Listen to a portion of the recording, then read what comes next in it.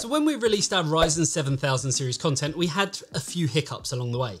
Our RTX 3090 died halfway through testing comparison processors, which actually pushed us back about a week or so. We then had issues with resizable bar, but we got there in the end. But there was one small issue. We tested the likes of the Ryzen 9 7900X and Ryzen 5 7600X using our Corsair Dominator Platinum RGB 32GB 5200 MHz kit, even though AMD sent us a shiny G.Skill 6000 MHz kit that was made for AMD and apparently was the sweet spot for performance. Luckily, that brings us to today, where we're able to produce some more content and see if going from 5200 MHz to 6000 MHz is really worth it. But before we get into that, here's a quick word from this video sponsor. Andy, what are you watching? It's not what you think. Wow, it's so big. Why, thank you.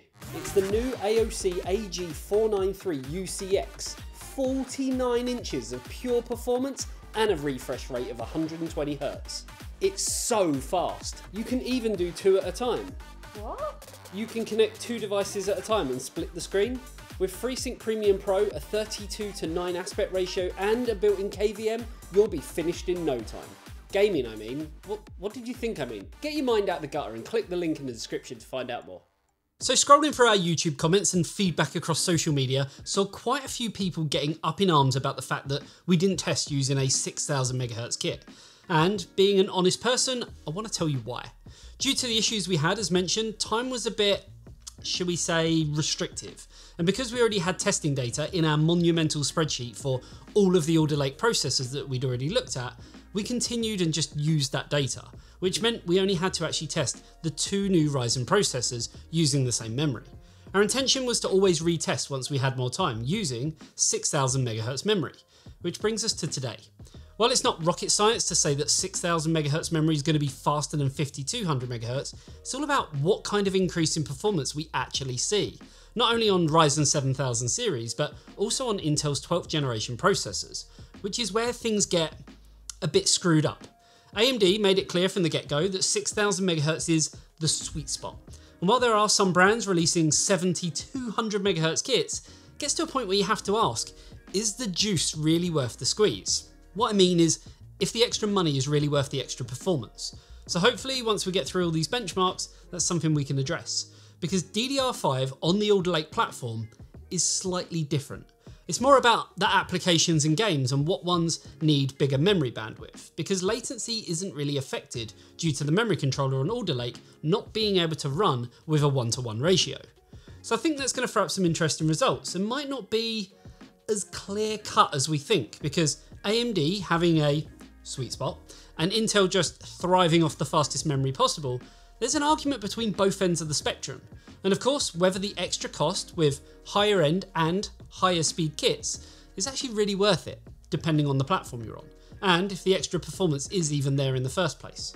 So speaking of performance, let's get into it. And to test for AM5, we use the Gigabyte Aorus X670E motherboard with the 813B BIOS. And for Intel, we use the MSI Z690 unifier with the 7D28V17 BIOS. For the memory, we use the Corsair Dominator Platinum RGB DDR5 32GB 5200 MHz kit that we've used for all of our previous testing, as well as the G.Skill Trident Z5 Neo 32GB 6000 MHz Expo kit that was sent out by AMD. For all of our testing, we use the Zotac GeForce RTX 3090 Trinity with resizable bar enabled, and use the NVIDIA 516.94 driver. For both kits, we ran them at their default XMP or Expo profiles to get the fairest like-for-like comparison straight out of the box, and all game data was recorded using CapFrameX 1.6.9. So test systems out of the way, let's get into the testing, and if you want to see all of our chart data, you can do so over on Patreon, where you get access to that as well as a ton of other benefits. The link for that is down below, and it helps like you wouldn't believe, so that we can continue to provide accurate and completely unbiased content to you. So starting with SuperPi, straight away we do see a decent amount of time shaved off the 7900X, showing the real impact that faster memory has. With the 7600X and the Intel Alder Lake CPUs, however, the gain in time wasn't as significant, potentially pointing to a stronger memory controller on the 7900X. Moving on to wPrime and looking at 32M, and we actually see very little movement in this test, though to get a better picture we have to look at the 1024M test. But even here we see a real mixed bag of results. Firstly, with the 7900X, we see a 5% increase in the time to calculate when using faster memory, while the 7600X sees a slight drop in calculation time, and Intel results are skewed due to the E-cores being enabled. Looking at 7-zip, and again we see a small gain in performance with a 6.9% uplift in the compression test, though only a 2% increase for decompression, both on the 7900X. Funnily enough, the 12900K actually saw the highest leap in performance in the decompression test of around 11%, but again only around 2% in the decompression test. Moving on to AIDA64, and as you'd expect, the throughput when looking at read speeds increased dramatically by around 14% on the 12900K, the same on the 12600K, and a slightly smaller 12% on the 7900X, while the 7600X, while it did increase in performance, it was only by 0.8%. The write test more than made up for it, with the 7600X seeing a 16% increase in throughput, while this time the 7900X only saw an 8.7% increase in bandwidth, which is still very much welcomed, while both the 12600K and 12900K saw similar gains between 13 to 14% over the 5200MHz kit. Looking at the copy speeds, and it's a very similar story to the read speeds, with the Intels holding strong performance uplifts of 14 to 15%, while the 7900X increases its throughput by 12%, but the 7600X just struggles to increase to a substantial level, seeing only a 3.5% increase in performance. In terms of latency, both the 7900X and 12900K showed a similar decrease in milliseconds of around 14%, while both the 7600X and 12600K saw slightly lower decreases between 8 to 9%. Overall though, the 7900X managed to keep its lead ahead of the 12900K, and the same for the 7600X compared to the 12600K. For Blender, we saw that extra memory speed didn't really assist in any significant way, with only less than 3% increases on both Intel chips, and less than a 0.5% uplift on both Ryzen 7000 CPUs. In Cinebench, we actually start to see a decrease when looking at single core performance, though timings are likely what's at play here. In the multi-core testing, we actually start to see performance declining on the 7900X and not much in it with the 7600X, while both Intel CPUs showed a small performance increase with the faster kit, but only by less than 2%. Corona was another test where it seemed that the 7900X was potentially already at its peak performance, as we see no change, while the 7600X sees a second shaved off, but could be treated as margin of error. In terms of the 12900K and 12600K, we do see a few more seconds shaved off the render time, showing that they both still have some extra performance locked inside when paired with the right components. Looking at the raise per second, while we do see uplifts in performance on the 7000 series processors, it's only by less than 1% on the 7900X and 1.8% on the 7600X, while both the 12900K and 12600K see much bigger jumps of 4.8% and 6.7% respectively. In Keyshot Viewer, again we see both Intel chips with a bigger uplift in performance, seeing the 12900K increase by around 2.4% and the 12600K by 3.6%. So not massive numbers, but compared to the 0.2% uplift on the 7900X and 0.4% increase on the 7600X, it's quite a sizable difference. Moving over to V-Ray, and we again see a small uplift of 2.5% on the 12600K and 2.9% on the flagship 12900K, while AMD's 7600X only comes in ever so slightly better in performance that could be deemed margin of error, and the 7900X actually decreases in performance by 1.4%. Maybe AMD's claim for 6000 MHz memory being the sweet spot isn't that sweet after all. Moving on to 3DMark FireStrike, and we see some interesting results as the physics score on the 12900K increases by just over 7% with the faster memory, which in turn sees the overall score also increase by 4.6%. But that's about as far as the good news goes, as the 7900X sees a decrease in performance, the 7600X sees less than a 1% improvement, and the 12600K the same. As we went into 3DMark TimeSpy, we see a bit of a mixed bag, with the 12900K seeing just under a 5% uplift with the faster memory, while the 12600K sees a much smaller increase of just under 1%.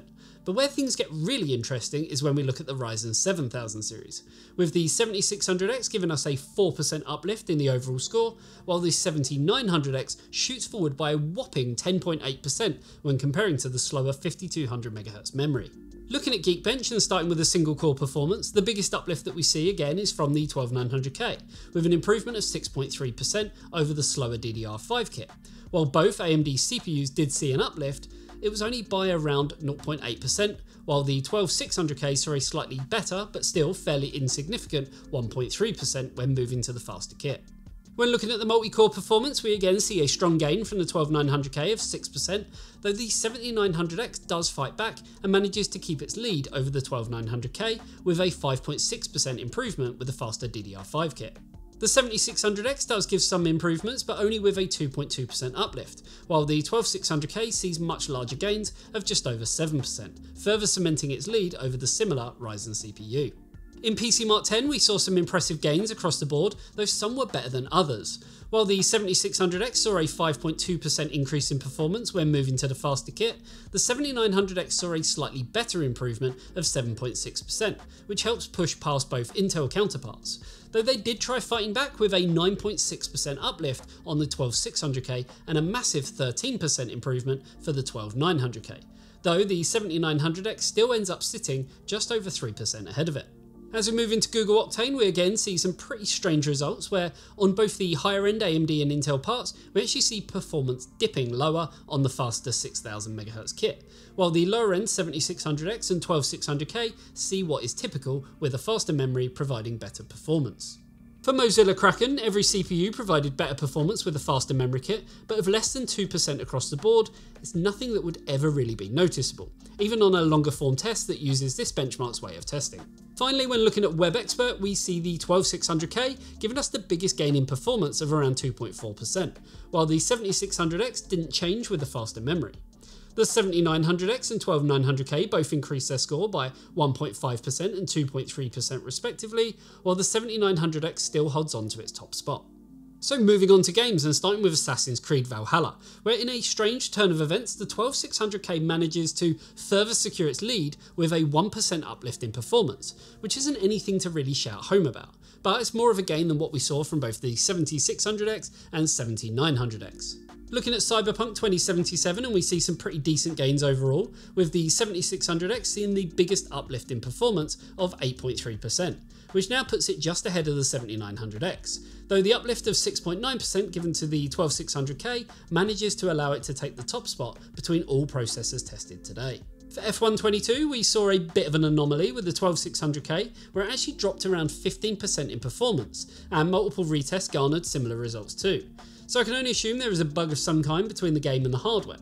Now the other chips all saw small increases, with the 12900K seeing an uplift of 3.7%, which still wasn't enough to overthrow the 7900X, which, while it saw higher averages, actually saw the 1% lows drop ever so slightly. In FarCry 6, the 7900X and the two Intel CPUs all saw gains of around 2% when moving up to the faster memory, while the 7600X saw a much smaller gain of 0.8%, again pointing fingers at a potentially weaker memory controller. As we look at Forza Horizon 5, we do see gains, but nothing of significance across both of the Ryzen chips, while the 12600K sees the biggest improvement in performance of 4.3%, though the 12900K still tops our charts. The faster memory in Horizon Zero Dawn did make a small improvement of around 2% on both the 7900X and 7600X, but with frame rates so high to start with, it's not going to be something you'd even notice. The bigger takeaway from the faster memory is kind of how it ironed out the 1% lows and increased them by up to 4.5% in some cases, depending on the CPU. We saw pretty consistent increases in performance in Microsoft Flight Sim, with the 12900K actually seeing the biggest uplift of just under 7%, though now we actually see the 7600X overtaking the 7900X for that top spot. And again, some pretty sizable increases in the 1% lows, such as the 7900X with a huge 10% gain. Both the 12900K and 7900X saw a dip in performance on the averages in Red Dead Redemption, while the lower end 7600X and 12600K actually saw an increase in performance when using the faster G.Skill 6000 MHz memory, though all processors performed within the same margin of each other. Shadow of the Tomb Raider was another title where we saw a dip in performance with the faster memory on all processors tested, with the biggest drop evident on the 7600X. Now, when new processors launch, it's not completely out of the spectrum that performance could improve through updates that can harness more power, so we could expect this to change at a later date. Finally, in Watch Dogs Legion, we see the higher end parts with the largest gains overall, with the 12900K coming in with an 8% increase in performance with the faster memory, and the 17900X following behind with a 5.7% uplift. Though it's not enough to get close to 166 FPS that we see from the 12900K with that 6000 MHz memory. So the Ryzen 7000 series, I don't want to talk kind of too much about them specifically because we said enough about all that in our 7600X and 7900X content that's on the channel. But what we set out to do today was to kind of find out if the supposed sweet spot is actually worth it. And as always, there's a metric ton of data that we've gone through, and it all sounds pretty daunting because kind of some figures are up, some are down, and some are just, well, they just frankly don't make sense. In an ideal world, faster performing memory should see performance uplifts, but a lot of that comes down to if the game or application is written to kind of harness the extra performance, and of course, how the individual processor handles faster speed memory too. One thing was kind of, I guess, extremely clear, and that is that the higher end parts from both AMD and Intel do harness that extra power a little bit better. In fact, on both the 12900K and the 7900X, we see a performance gain of around 1.9%, while the lower end 7600X sees a smaller increase of around 0.4%, and the 12600K shows a dip in performance of around 1%. Now, what is clear to see though is that the 7600X isn't that far away from the 7900X and 12900K overall when looking at the average FPS, and the same for the overall comparison of 1% lows. Now, I made it pretty clear on my 7600X video that it's an okay processor, but wasn't good enough to fend off Intel's 12600K, which had already been out for quite some time, and coming in for around the same price. I guess I was just expecting more for the money, and that was kind of the crux of this whole video. You're being marketed to in the sense of buying faster memory, but you're not exactly getting much more for it, especially when the price increase from 5200 MHz memory to 6000 MHz is around 53% or so, both in the UK and the US. Now, I get it, AMD said pretty clearly that 6000 MHz is the sweet spot, and I get their logic and kind of thinking behind it, as it offers good performance for a balanced budget when looking at every speed of DDR5 from 4800 MHz to 7200 MHz, because yeah, it sits kind of somewhere in the middle. So I get their argument. But on the same hand, 5200 MHz is still more than enough if you're willing to lose 1.9% in performance, but save over 50% from a value standpoint.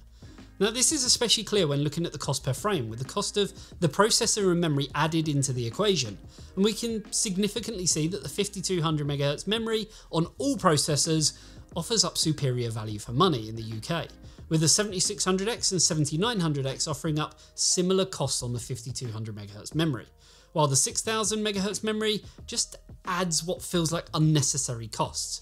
It's exactly the same in the US market too, with the 12600K actually offering slightly better value to the 7600X. But truthfully, there isn't much in it.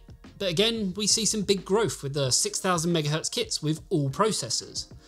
My big argument is that the 53% saved as an average could be better spent in other areas, like buying the 7700X instead of the 7600X, which is only 33% more expensive, or buying a faster SSD, or putting the money towards a better GPU or something. What I'm trying to get at is that you have options, and buying faster memory because it's being branded as the sweet spot only takes performance into consideration before you go for kind of faster memory that ends up offering diminishing returns in terms of performance. But they never actually look at pricing while doing these calculations, and that's where I think a lot of this has maybe been lost in translation. So the key takeaway here is that yes, faster memory does give you improved performance. That's a given. But does that make it worth it? Most definitely not. So buy what is within your budget and use your budget wisely. And yeah, that's going to do it for this video. So let me know in the comments section below. Did the results surprise you? What do you think about AMD claiming that 6000 MHz is the sweet spot?